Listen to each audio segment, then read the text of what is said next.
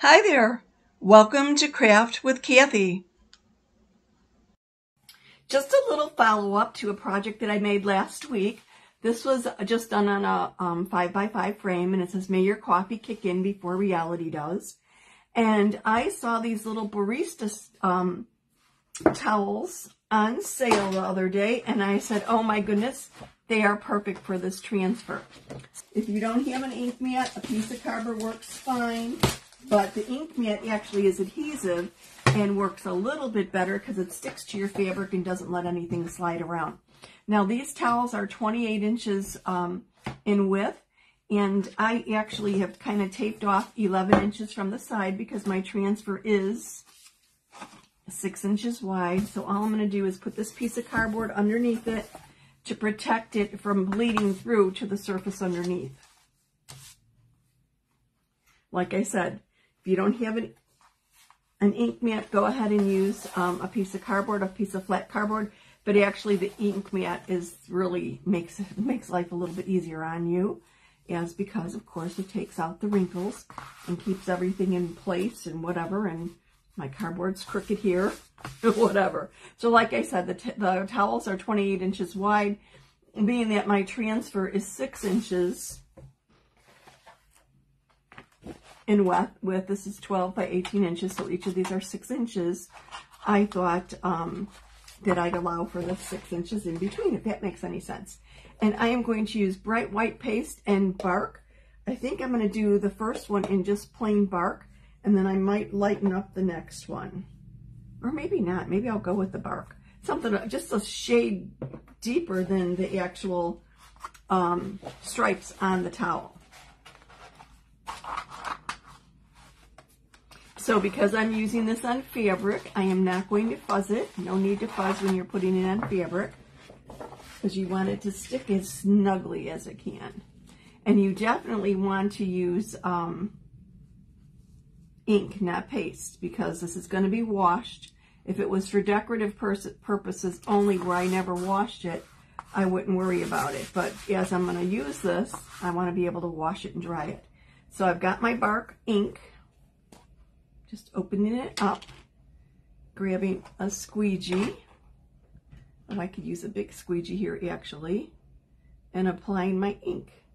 And it's pretty much the same process as chalk paste, but you want to be careful and not get any ink on your fingers, because you don't want to accidentally smudge and get some on your surface. So look at how quick and easy this is. I'm going over it more than once just to make sure that the fabric gets a chance to absorb the ink. And then I'm smoothing it out.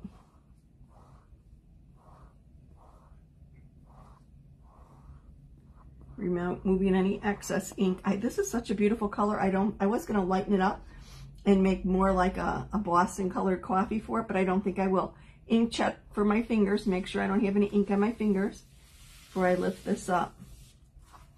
Isn't that beautiful? Really perfect with these towels. Now I did just get ink on me. Let me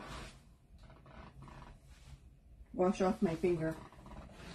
And just a couple finger checks as you ink, because ink is permanent. If you do get it on your surface in an area that you were not intending, I would suggest, you could try blotting it off or wiping it off, but honestly, I would probably just go with the flow, look at it as a happy accident, and put some other thing over it. Now see, that did bleed through to the cardboard. Oops. So I'm going to actually open this up so it doesn't bleed through to the back. I should have just grabbed another piece of cardboard, but I think it'll be fine.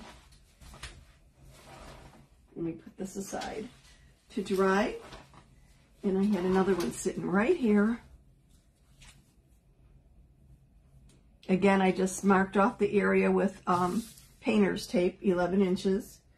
And you know what? I'm going to grab a different piece of cardboard because I don't want to take any chance of smearing this on the back.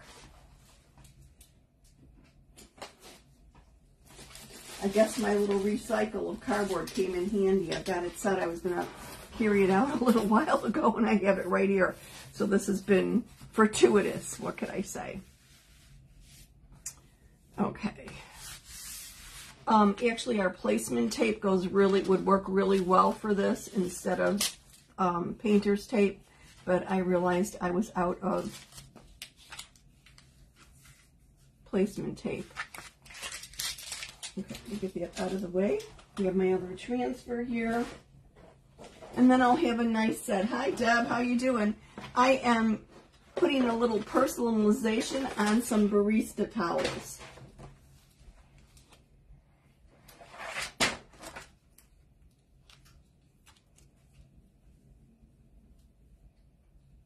So I'm just eyeballing this. I want it straight. If you're unsure, you could measure between the stripes and the bottom of the transfer. But I think that looks good. Let me grab my ink again.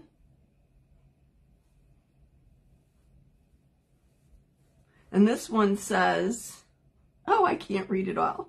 Now that I've covered most of it up, I'm going to have to wait until I lift it. Surprise, surprise, right? But what a great way to add a little character to your kitchen, to your coffee bar, coffee station, your Keurig area, whatever you use. So I just want to go over this a little bit, give it a second to soak into the fibers of the fabric. I did not prep this towel at all. It hasn't been washed. It's brand new. I just took it out, and I have to admit I didn't even iron it. Put this on the side out of my way here. Finger check. Let me clean off my fingers. It is fun. I love inking, and I know you've done a little bit of it yourself, Deb, and it's just so quick, and I like wearables, truly. I love doing t-shirts and things like that. But these were so cute. When I saw them, especially on sale, I was like, oh no, they'll go great with my coffee transfer, so let me get them. Coffee, a liquid that smells like fresh ground heaven. So now all I have to do is take my transfers over to the sink and wash them up, remove the ink from them, set them sticky side up to dry. I will wait until this dries. Once it is dry, I will take a piece of parchment paper, put it over it, iron it, or use my heat press. Just set your iron or the heat press to the particular fabric. If it's an iron, make sure you use parchment paper and keep the iron moving for 4 minutes. If it's a heat press, it's generally like 30-35 seconds. Flip it over to the other side, to the back of it, parchment paper, iron, or heat press again.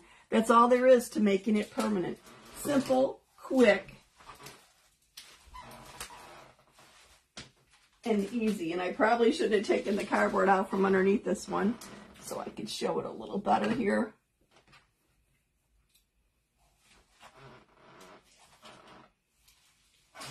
But won't these make an adorable set? Thank you so much for watching. Have a good weekend. I will see you soon.